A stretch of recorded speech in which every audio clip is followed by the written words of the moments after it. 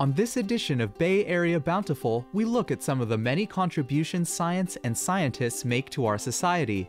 We'll visit San Francisco's California Academy of Sciences, where vital research is being conducted on the coronavirus pandemic.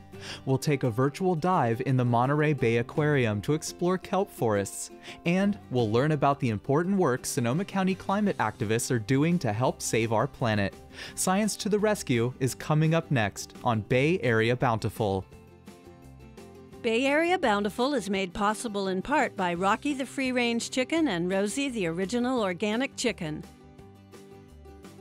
The Sonoma County Agricultural Preservation and Open Space District, Made Local Magazine, and Sonoma County Go Local, and through the generous support of Sonoma Water. Cultivate, celebrate, connect.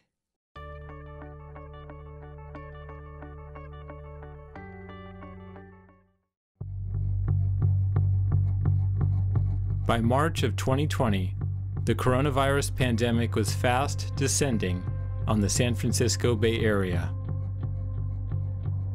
Laurel Allen recalls March 12th, 2020. That morning, we got the news that the Academy would close in a matter of hours, and we scrambled.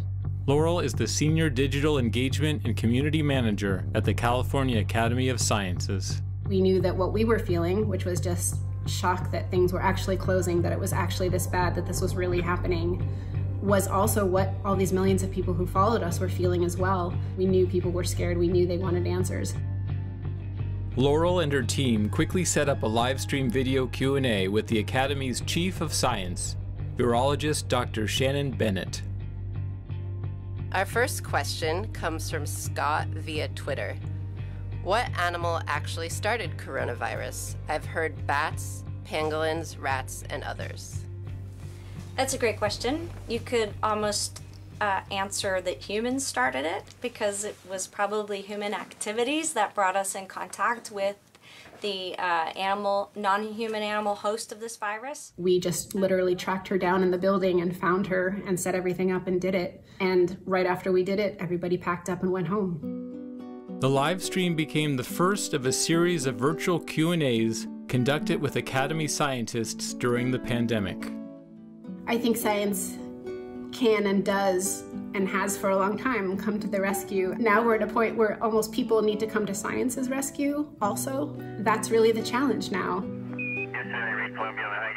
In an age when social media has often been used to spread misinformation, the role of science communicators is more important now than ever. Every time I shared anything about space, it was basically an invitation to all the people who think that the moon landing was fake. Okay, let's track them through these procedures now. There are 1,000 reasons why people are convinced of things that are not true. We have to be empathetic and just start with, tell me why you think that. While the Academy is closed to the public due to the pandemic, its social media channels remain a vital bridge with the community. Whether we're talking about viruses or whether we're talking about losing coral reefs all over the world or the state of the rainforest or any of these other big, crazy, depressing, difficult things to wade through or deal with, things that are so hard that you don't even want people to tell you about them half the time, there are people in those areas that know what to do next. Virologist Dr. Shannon Bennett is among the scientists around the world who have focused on the coronavirus since the pandemic began. In the case of pandemics like coronavirus, there's really no question that we would be completely incapable of responding to this pandemic without solid science, and science that's more powerful today than ever before. So many new technologies are emerging because of a long history of supporting science. Dr. Bennett's work involves tracking the sequences of the virus as it travels and mutates. Specifically, what scientists do, and what I'm doing, is taking virus sequences that are posted publicly and then looking at how they're related to other known viruses that are also posted publicly. And then you put them in a kind of a family tree, just like you might accumulate for your uncles and aunts and cousins and brothers and sisters. And that tells you who is most related to whom. And so with the coronaviruses, I'm specifically just working with a group of state surveillance laboratories. We have a group called COVIDNet, where we meet every other week to look at the emerging sequences coming out of California and ask questions like, how might major urban centers be connected? This work is vital as we seek to contain the virus and emerge from the pandemic. Today's science is very collaborative, and it's exciting actually to be a scientist today, especially because all the information is being shared openly, whether it's sequences from China from the very beginning of the epidemic to even today ongoing. These sequences are available to everybody to look at and to collaborate over. Our relationship with nature can impact our risk of facing pandemics. In a diverse system that includes humans, we don't face an onslaught of pathogens and pandemics at the scale that we're facing now. It's not to say that we need to pave nature or eliminate nature or stay away from nature or disinclude ourselves from nature. We actually need to connect with nature. We need to be a part of the diverse natural system that forms our planet, not exploiting it, not pulling from it and degrading it. We know now, like we've never known before, that we're all interconnected and we all share common ancestry with all forms of life. Think of it as your extended family, especially in COVID where you can't see your family. Your family is out there all around you in these rich natural systems. The Sonoma Ecology Center has created a community science program at Sugarloaf Ridge State Park. Tony Passantino is the center's education program manager. We can tell people information, but it's so much more valuable if the people of the community themselves are out in the field at Sugarloaf conducting the research alongside us.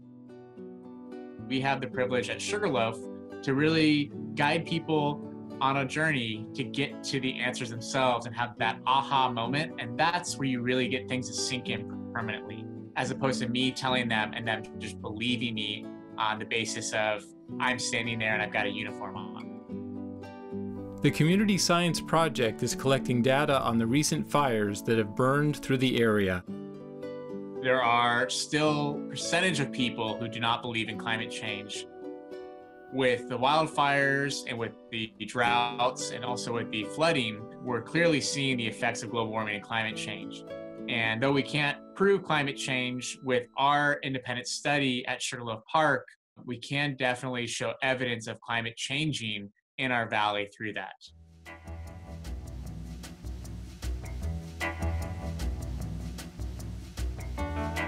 The Monterey Bay Aquarium has continued to expand its online presence during the pandemic. Patrick Webster works on the social media content creation team. The ocean is the defining characteristic of our planet. If you are getting directions in the solar system asking, how do I find Earth? The aliens are going to say, oh, find the one with the water on it. The aquarium's live streaming cams have attracted online viewers from near and far. There's all these different ways of measuring your impact on social and on your website with pure numbers and metrics. But I think often the things that are even more impactful, I think, for us to understand what these cameras are doing for the world is when people feature them in big installations or in different venues. We've had our moon jelly cam projected up on the Salesforce Tower in San Francisco.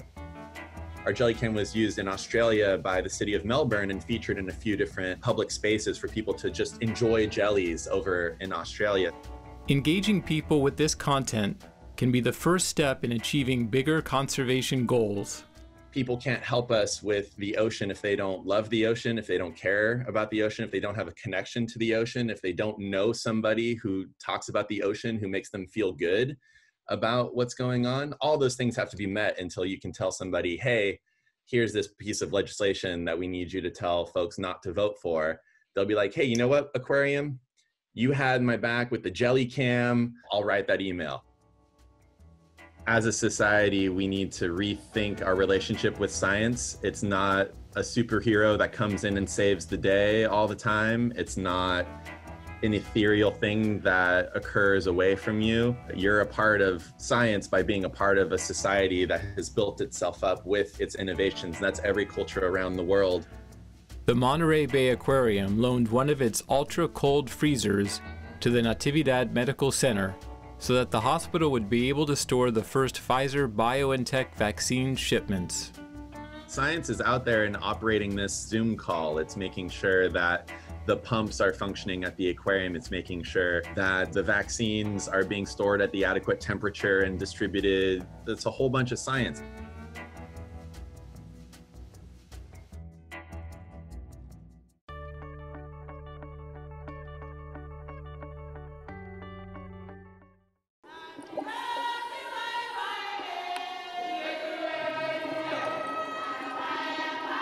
The Monterey Bay Aquarium has been closed to the public since the beginning of the coronavirus pandemic. Do the fish in the aquarium notice the empty hallways? Do they wonder where the people have gone?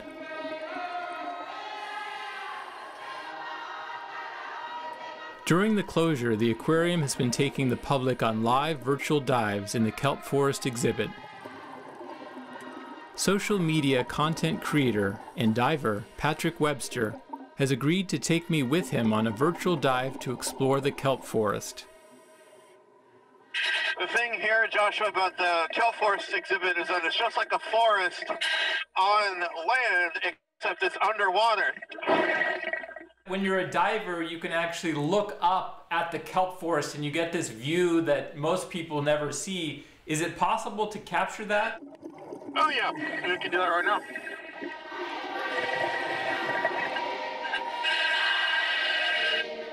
So this right here is often what we will call the kelp cathedral, where you just have these columns of kelp that are reaching up to the surface. This is like being in a redwood forest or in a very tall Monterey pine grove here in the area. And just to have this vertical component of this giant algae reaching all the way to the surface, then spreading out on the top as a canopy, blocking out the sun, making it harder for other organisms to compete with it, and then creating all that food for different organisms, but also creating the structure, as it's known, for fish to hide in and among, and also substrate for other animals to live on. What you don't have on a giant kelp plant are roots. What you have instead is what's known as a holdfast. Kelp forests are some of the most productive marine ecosystems on the planet. They produce billions of tons worldwide of kelp, and that's a lot of carbon that's being taken from the atmosphere, brought down into the ocean, then sunk away. So these kelp forests are really crucial as well as we think about what we need to do to tackle climate change, try and preserve our systems.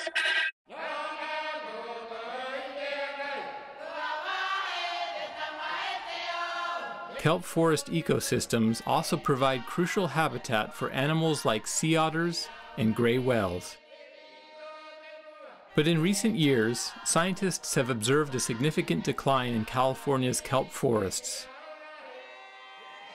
We can see here, these are some absolutely massive red sea urchins. If I put my hand up to them, you can see just how much bigger they are than your typical urchin. You might see these animals might live over 200 years, and they're really the perfect counterpart to the prodigious growth ability of the kelp. When everything's balanced out, there's enough kelp to sustain the herbivores, so if the herbivores don't get too hungry and come out and mow down everything. When things get out of balance, if there's too many urchins showing up with not enough predators around, you can get into situations where the urchins end up crawling out here on top of the reef and end up trying to eat all of the kelp, thus creating what's known as an urchin barren. Endangered sea otters eat sea urchins. You need all the different players playing their positions on the field for the environment to do the best that it can. And so that's why we work here at the aquarium to think about rescuing baby sea otters that don't have a home range and then releasing them out into the wild, into zones where they used to live historically but haven't been in several hundred years. Being able to build up that resilience of the kelp forest by having more of the animals that are supposed to be there interacting with each other.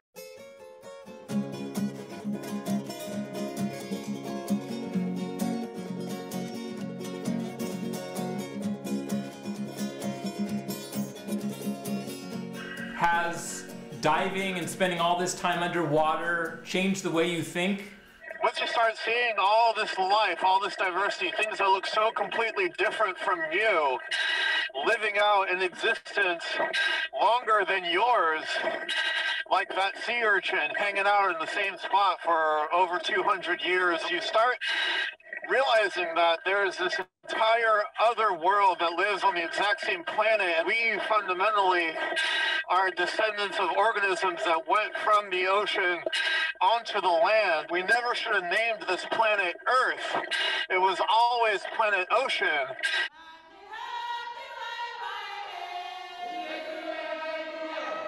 I asked Dr. Rebecca Albright, a coral biologist at the California Academy of Sciences, what does it feel like to dive on a coral reef?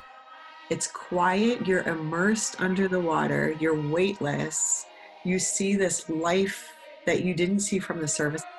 You have this window into this alternate world that you're just so lucky to be like a visitor to. It's incredible. It's the most special thing.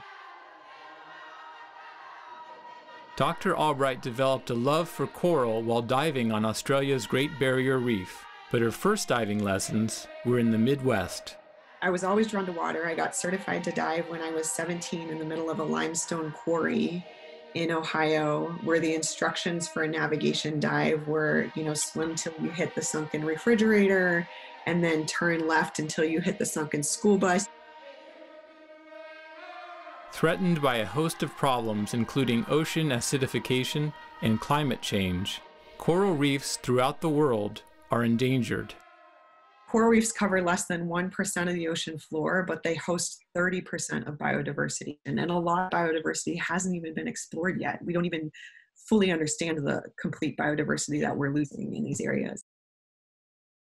Dr. Albright's work has focused on coral spawning. We think there's somewhere between 600 and 800 different coral species worldwide.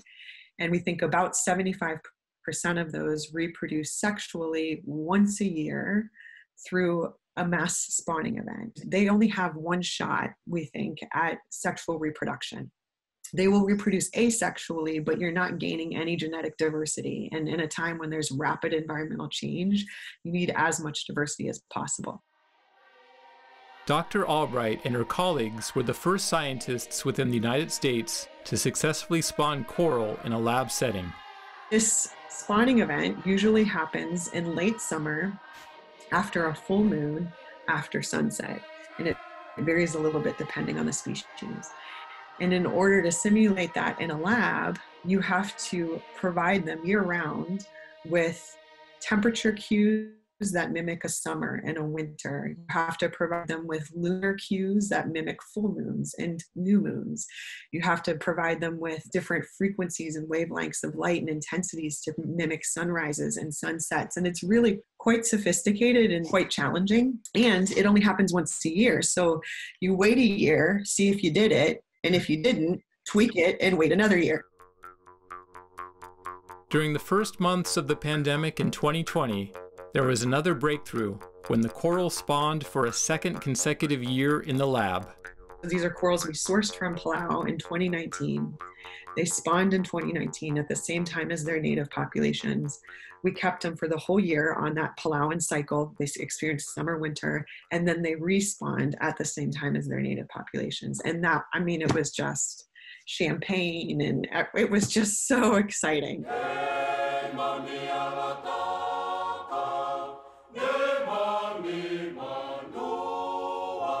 Scientists hope this work will aid with coral research, conservation, and restoration efforts. Science has amazing capacity to rescue, come up with solutions, and come up with creative ideas. We can take corals into conservation breeding efforts. We can create super corals. We can restore corals at mass, but it's still not going to address the societal issue that we have 7.6 billion of us, and we need a lot of people to care about this issue and then act in meaningful and responsible ways.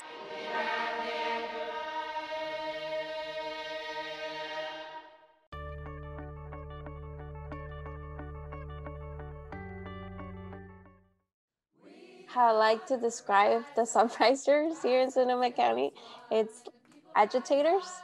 They're mostly moved by the actions that we have taken, from attending city council meetings, doing art such as banner drops, and just really like bring more awareness to the injustices of the climate crisis. So we really like to make some noise. This is the climate crisis. Power outages and wildfires are the new normal, but they shouldn't be. We need politicians to wake up and pass a Green New Deal to address the cause of the climate crisis. We need to modernize the entire energy grid to put the needs of vulnerable communities first. I hear the voice of my great-granddaughter saying, keep it in the ground. Sunrise is a youth-led movement to stop climate change and create millions of good jobs in the process. We mainly focus on climate change policies and electing leaders who are willing to stand up for the health and well-being of all people. I actually got really sick and tired of the wildfires here in Sonoma County. So I found the Sunrise movement. I had learned about it, and it turned out that there was a hub here in Sonoma County. So I was just ready to take action and really get out there. Right now, a lot of what we're focusing on is getting countywide and citywide climate plans passed. Climate plans that are actually good and that will actually be implemented, because we do have climate emergency acts here in Sonoma County in various cities. Some of them are really just not up to a good standard and they're not really being implemented. So that's our main thing on the local level. Before the pandemic hit, we were working on an Earth Day strike. We were ready to mobilize the whole county, our allies. We put countless hours of brainstorming into this. How are we gonna do this? How are we gonna get every person in Sonoma County out in the streets? I had these amazing plans for my high school. We were gonna have a 3-day lockdown, like shut down our school. I was so excited. And then all of a sudden, all we could do was like a webinar, which it was a good webinar, but it was nothing in comparison. So it was just a matter of taking this big concept, still celebrating Earth Day, still getting people involved, and then doing that via Zoom, right when everyone else was doing things via Zoom. And it was definitely a learning curve, and it still is. Welcome so much to this space. I'm really excited to have you here with us. And these workshops will hopefully fill you with hope for what a better future can look like in our county. We plan to call on our supervisors follow through on their stated commitments that were passed in 2019. Climate emergency resolutions acknowledging the reality of the climate emergency and pledging to take action. As a youth-led movement, we were really targeting high schools and going to in-person events and tabling and things like that. But with high school happening online, asking people to, after 8 hours of high school on Zoom to be like, okay, here's another 2 hours of organizing online, it's hard. Our youth really care about the climate crisis. Even though that they have faced challenges on their own as virtual learning, they're still showing up. Virtual school has been pretty hard for me, I'm not gonna lie. But I do think that, interestingly, the community organizing virtually has actually made Sunrise more accessible in some ways for people, because you don't have to drive halfway across the county just to meet up. And I would guess that after the pandemic, we're gonna continue to meet virtually way more often than we used to. But I really miss just being with people, and at Sunrise, we love to sing. I really miss all of those aspects of Sunrise. Even in our darkest hour, we know that we will be able to sing and keep hope alive. During protests too, singing can be one of the most powerful tools. So right now I'm gonna play you a song called American Tune, which was written by Paul Simon the night that Nixon was elected. Many's a time I've been mistaken, and many times confused. Yes, and I've often felt forsaken. It's complex because for something that's like COVID-19, which is very much real and happening right now, the climate crisis is also real and happening right now, but a lot of the bigger major effects of it are not going to happen for another few years or decades. So when it's a problem that's kind of far out of reach for people, they're less likely to act upon it. But even though we're having an issue right now that is very real and happening right now in this moment, and you still have people not acting upon it, it gives me pause. It makes me feel like if we can't get our stuff together now for this, how are we going to save the planet? With the pandemic and the climate crisis, it continues to really affect the most vulnerable people. And by vulnerable people, I mean the communities of color. Here in Sonoma County, we are continuously seeing how the Latinx community continues to be the most affected by the pandemic and by the yearly wildfires that we have had.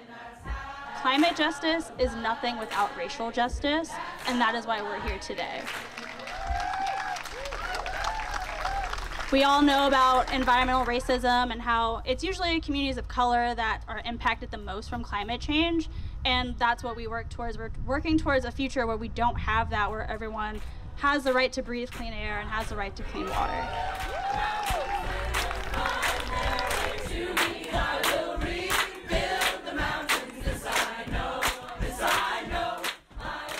To tackle both of these crises, the COVID-19 crisis and the climate crisis, it's really all about having good, effective leadership.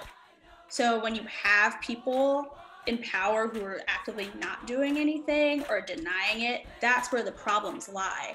And from a personal perspective and a Sunrise perspective, the way you fix these issues, something like climate change, something like COVID-19, you get those people out of office and you get the right people in office. You get the people in office who will take the issue seriously, get people who actually believe the science and who will actually enact policies to get the issues fixed. The youth-led aspect of Sunrise is one of the best things about it. It's really, really amazing, and I think that's what gives it so much of the energy that it has.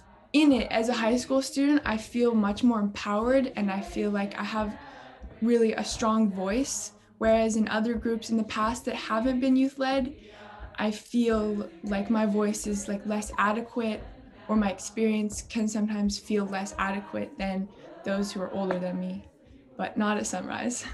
The people will rise, the people will rise, the people will rise.